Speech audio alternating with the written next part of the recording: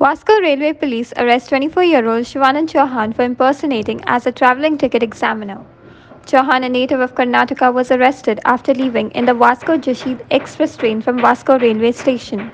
The accused would ironically issue slips and collect fines from passengers travelling without a ticket. Issue is that today Rohit Gopal Sharan Dixit, Sub-Inspector of Railway Protection for their lodges complaint. That today they have apprehended one person by name Shivanand Chauhan in the morning at 5:30 actually.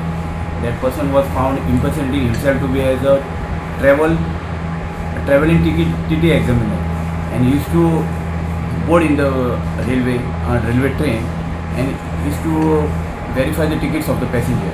And when the passenger used to be without the ticket, he used to issue him some slips and used to collect money from them. The person has been arrested. He's been arrested under section in crime number registered at Vasco Railway Police Station under section 419 and 420 of Indian Penal Code. So any objects have been recovered from him, any items? One slip book has been attached from his instance, and one I card has been attached from his instance. Sir, he is a resident of... He is a resident of Nofra, a native of Karnataka. Kiran Borkar for Herald TV.